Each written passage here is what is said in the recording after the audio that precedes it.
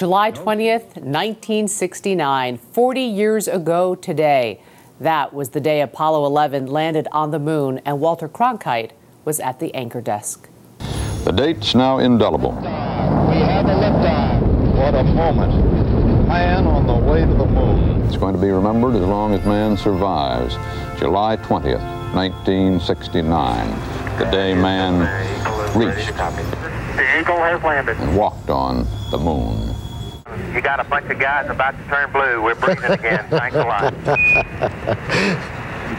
Boy. Okay, we're going to be busy for a minute. There's a foot going down. There he is. There's a foot coming down the steps. The least of us is improved by the things done by the best of us, because if we are not able to land, at least we are able to follow. Armstrong, Aldrin, and Collins are the best of us, and they've led us further and higher than we ever imagined we were likely to go. We have three of the best of us joining us from NASA headquarters in Washington. Buzz Aldrin, along with Alan Bean and Charlie Duke. They are respectively the 2nd, 4th, and 10th men to walk on the moon. That must feel pretty cool. Gentlemen, good morning. Good morning. Good morning. Colonel Aldrin, let me begin with you. We can't remember your amazing accomplishment 40 years ago today without also mentioning Walter Cronkite. What do you think was his contribution to the space program? Walter was a very supportive person of the space program, and he has continued after the missions to the moon. He's continued to support the Astronaut Scholarship Foundation and all the early people.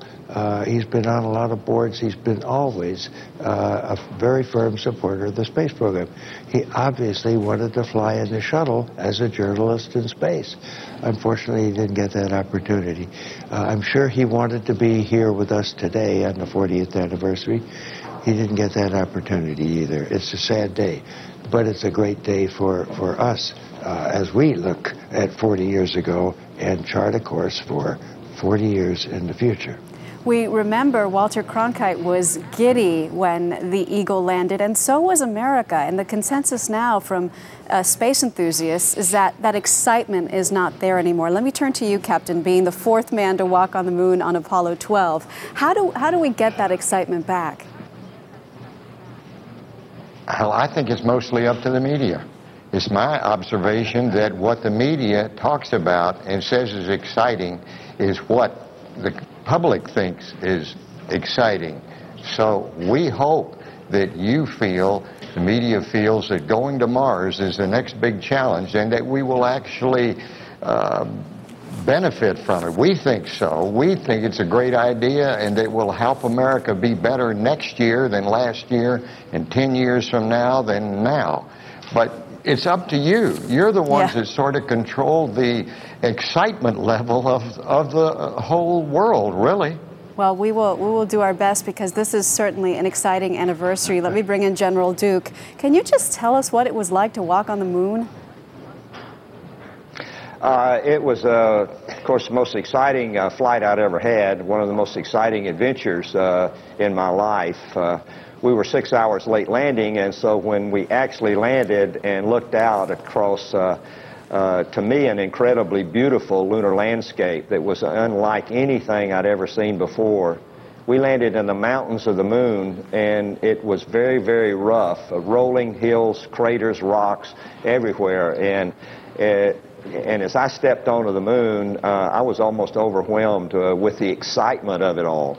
And that continued for 71 hours for John and me. We were just like two little kids at Christmas. It was so exciting to, you know, every time you went over a little ridge, you were wondering what you're going to see next. And so it was that kind of adventure for us for 71 hours. 71 hours, which is a record, by the way. Colonel Aldrin, I know that you're meeting with the President later today, along with the other 2 Apollo 11 astronauts, and you are going to pitch Mars as the next mission.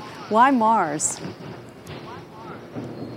Well, we're certainly not ignoring the moon. We have a space station. We need to keep it going. We need to invite more nations, spacefaring nations, on board the space station. We need to build an international partnership so that international partnership can be transferred to lunar activities with an International Lunar Economic Development Corporation Authority.